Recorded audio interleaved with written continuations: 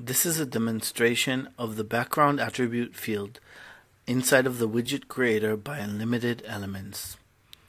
To add a background field, I'm going to click Add Attribute. In the attribute type, I'm going to choose Background Type. I'm going to give that a title. Click Tab and the name is filled in automatically. Over here on the right side, we can choose what our default value will be. So I'm going to choose a solid color default value, and I'm going to choose, for example, a red color.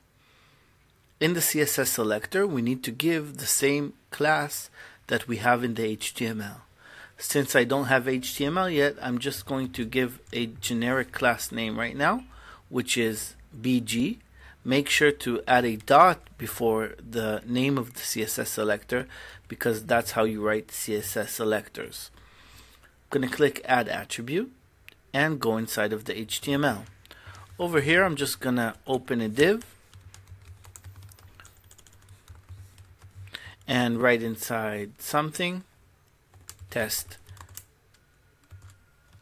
background, and give it a class name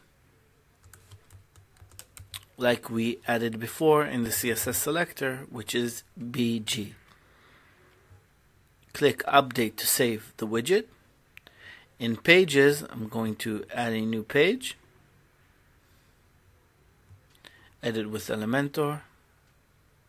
And I'm going to search for my widget, which is called Background Test or Background Demo.